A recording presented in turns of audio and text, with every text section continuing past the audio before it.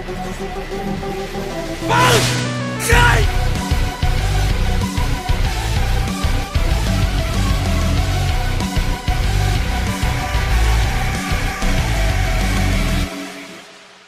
guys, today new video about SENKAIMON. So we are halfway through the month and we've had no news about SENKAIMON. Usually we get SENKAIMON on the 7th or 8th of the month, basically on the first Monday of the month. And if it's too early, we get it on the next one.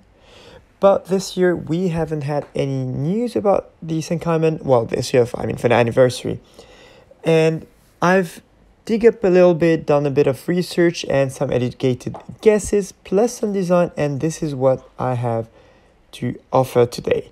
So basically, what I noticed is SENKAIMON was first introduced last year during anniversary. So it is exactly 1 year old. And the first tower was introduced to the game on the 21st of July, which, well, surprisingly, is probably going to be the date where the 4th anniversary special towers will come. Now, in terms of why I say this, if you look into the game and go to the existing SENKAIMON tower that we have, the 3rd anniversary special, it ends specifically on the 21st. So on the reset of the 21st, we will have, and this is my educated guess, we will have the new tower.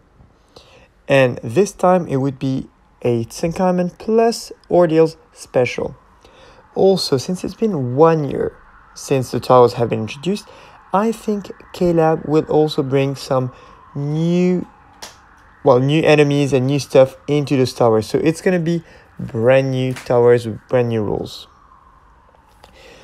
Now, this is, well, a design that I've made for it to celebrate it. Let me know in the comments below what you think and what's your take on it, what you think of the design, what you think of those educated guesses. Again, I'm not in the business of doing speculations. I'm just like you. I cannot wait. And yeah, meanwhile, I'm a designer, so I design stuff. Hope you guys like it. And I'll see you in the next video. Tchuss!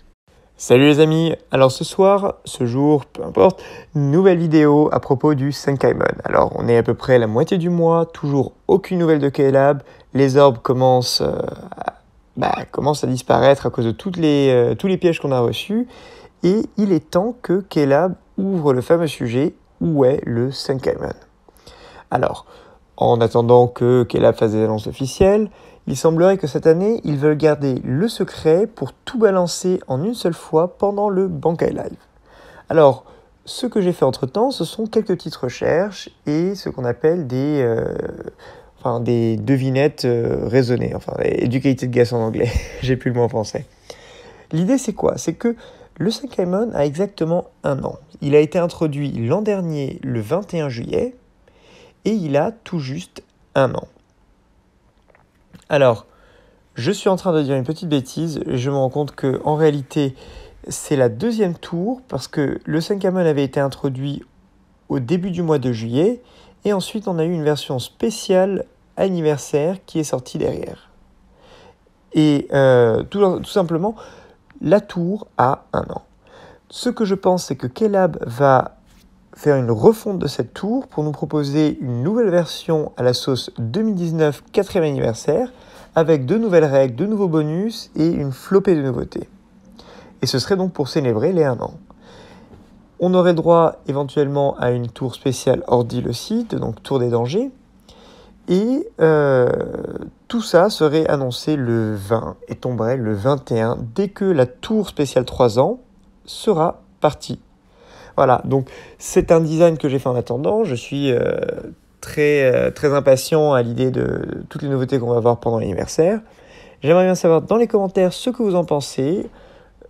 Et voilà quoi, j'espère que vous avez apprécié la vidéo et je vous dis à plus. Tchuss!